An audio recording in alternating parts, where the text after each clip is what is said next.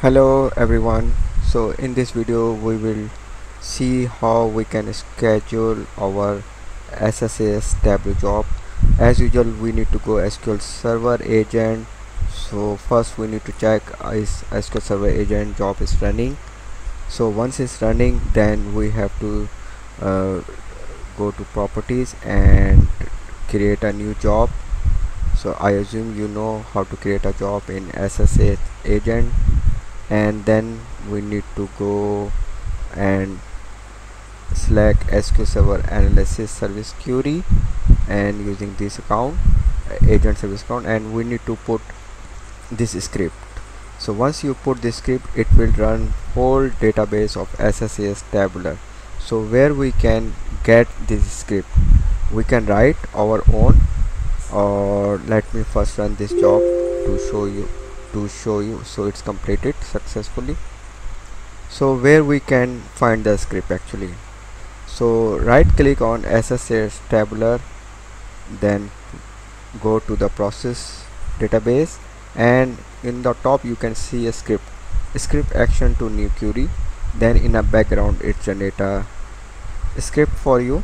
So this is script, you just need to copy it in the agent job.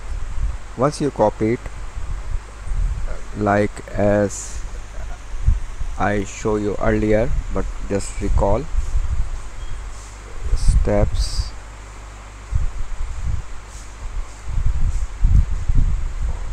Okay, then add it. So you just need to copy this script here. Once you copy the script, then we need to actually we can run this script here as well, like this. Okay, so it's executing the query, run complete, which means our cube is processed. So it will actually process all the tables in the cube.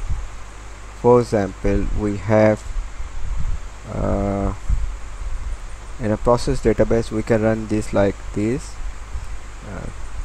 to process the cube. Let's wait for its completion.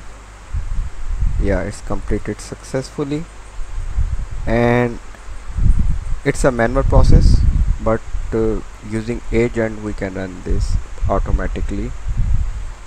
And the process table, if we select all table or one table or specific particular table, we can do this.